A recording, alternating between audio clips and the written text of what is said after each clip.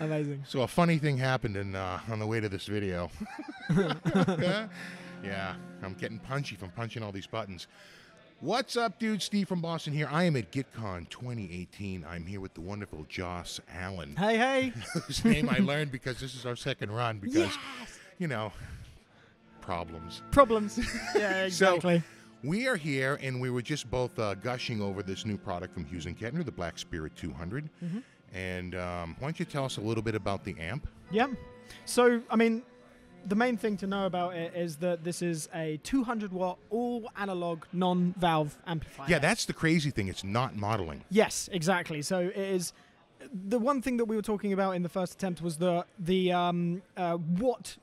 is creating that sound? Where is that sound coming from? The spirit generator. Included. Spirit generator now inside. Exactly. The tone generator. The tone generator. I mean, the thing is, even the people that done the work for the video release, like me and the guys that done the amplifier stuff, we don't even know. Right. Because we were like, so you're going to have to tell us, so what?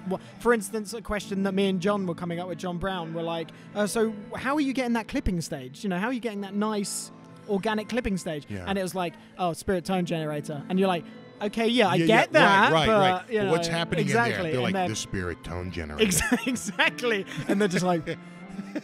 and it's all sealed in this red plastic thing. So like you're not gonna. It's encased. It's entombed. Yeah. So you're not gonna see any of it. Well, any of the inner workings whatsoever. You're not gonna see any of it. Right. But the awesome thing is that the main thing is that it bloody well sounds good. Well, let's hear it. We're on a clean channel right now. We're going to start with clean. It has 4 channels. We're going to start with the clean, and we're going to work our way to crunch, to lead, and then ultra. And then on the way, maybe if we're daring, we might hit the boost button. I'm not sure. Well, you never know. So let's start off with this clean channel right here. What's that sound like, So I'm on the neck pickup of my Kiesel here, and I'm going to play some notes.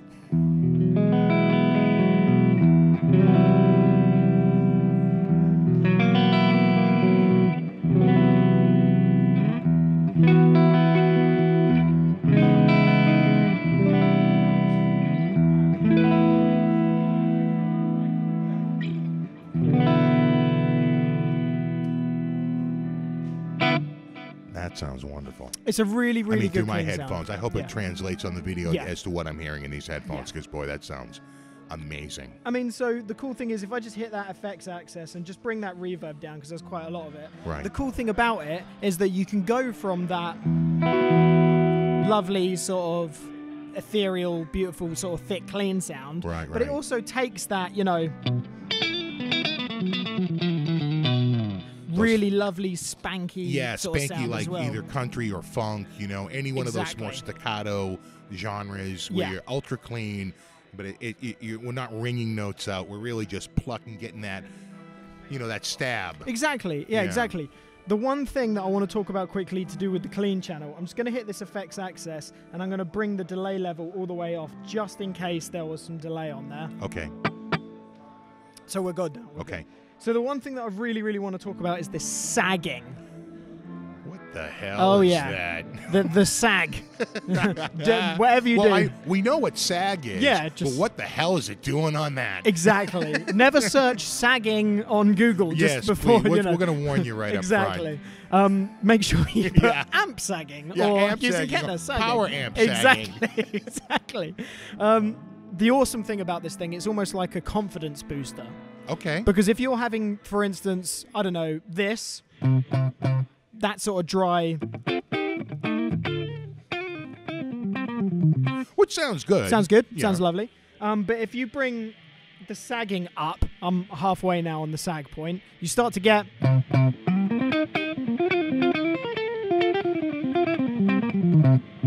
starts to not break up, but it's almost like a compression. Yeah, it sounds slightly compressed. Exactly. Yeah. But then if you bring the sagging all the way up to full, you get...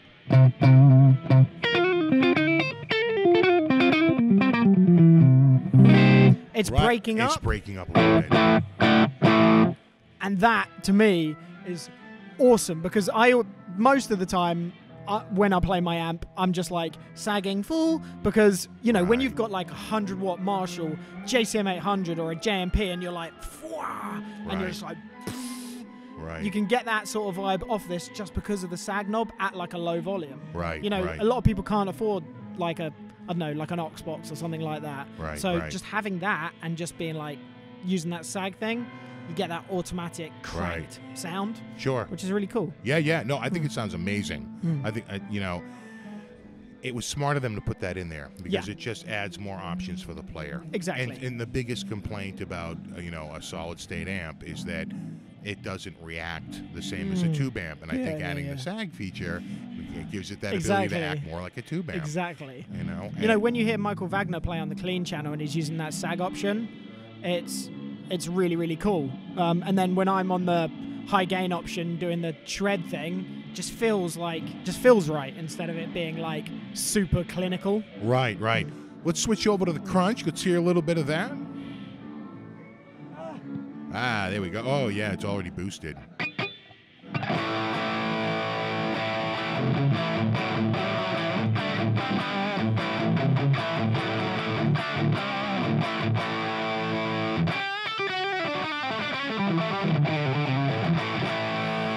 Sounds amazing. It's just awesome. Yeah. It's just awesome. Yeah. And And for a crunch channel, you know, that's got quite a bit of gain to it. Yeah. I mean, the gain right now is sitting only a quarter of the way. And Oh, yeah. The cool thing is, though, you can Little be like... AC/DC. Exactly. You and know. put the boost on, and you've got your...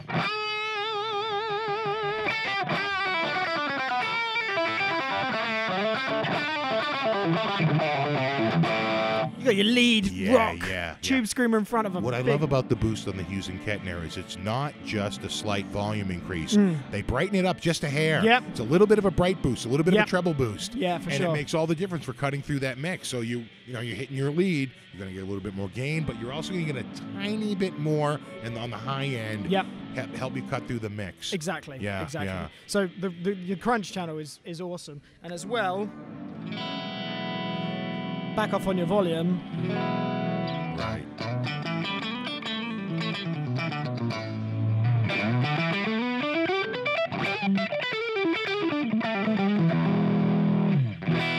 Yeah. So you got complete control as well. Yeah. It sounds amazing. Yeah. All right, let's do we Next dare one? do we dare move to the Well, this is my channel. This is the lead channel. The is lead my channel. is my preferred channel right. that I usually work in. Okay. So now for the people playing at home, I want you to realize that we're not miking this amp, okay? We have this plugged out of an XLR out in the back, and we're using a red box out with a cabinet simulator running directly in. I have no effects on this recorder whatsoever. This is going straight into a blank recorder. Everything you are hearing, if you're hearing delay, if you're hearing reverb, if you're hearing compression, if you're hearing anything, it's coming straight out of that Hughes and Kettner, and it's going directly into the board on a line signal out of that red box out. Just want to be clear on that we're not miking here. one thing that they need to know as well is that there are 8 different cabinet choices within that red box now. Okay. Built into the amplifier. Right. See, there used to be fewer. I forget. There's like 4, something like that. Or something. I can't remember. Yeah, that sounds about right. But there's 8 choices on there. So the Okay. amount of sag that you have, I think, so Right. all Then the it's a way matter of pairing Exactly, a just- cabinet with your sound. Exactly. Yeah. So you can literally go, okay, so effects process, just there, access, sorry. I want to choose my cab type.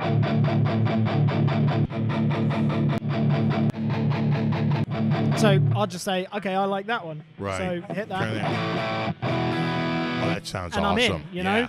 So it's the same All right, as let's all the add a little others. bit of delay to that. Yeah, so where's my reverb? Let's add a touch of reverb, and then the delay.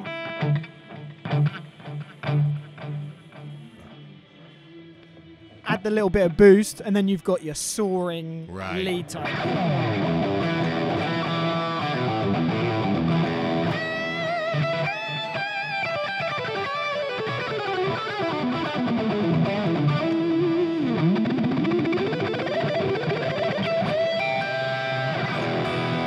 Yeah. And it's Right? Just, yeah. Right? It's just, oh. Right. And I love that. Yeah, right? Yeah. That's the sound that makes you want to play more. Yeah, right? exactly, Exactly. exactly. Wow.